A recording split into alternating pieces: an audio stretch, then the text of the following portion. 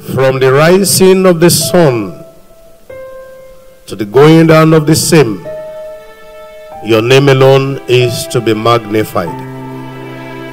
We thank you, Lord, once again for the first 6 months of the year that have come and gone. Thank you for bringing us to the 7th one.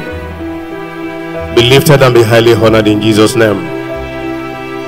As we have said it, Lord, make this month the month of a new song for us.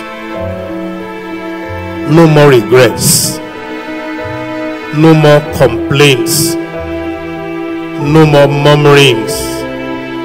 Our songs shall be new. Our songs shall be songs of praise, particularly as we are setting aside 24 hours to sing praises to our God. Heavens will be perpetually open over you. The ground under you shall yield result for you. It shall bring forth fruits in multiple folds. In the name of Jesus Christ, your going out and your coming in this new month shall be secured. Grace will meet favor. Mercy will meet grace. Grace will meet abundance. The Lord will prove his almightiness in every area of your life. He said in his words, I was young and now that I'm old, I have never seen the righteous forsaken, nor his seed beg bread. You will not be forsaken. Your seeds will not beg bread.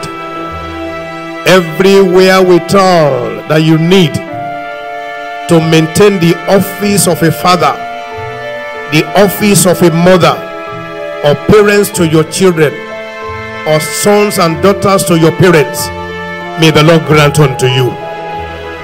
Money will mean money in your hands. Your accounts will never read red.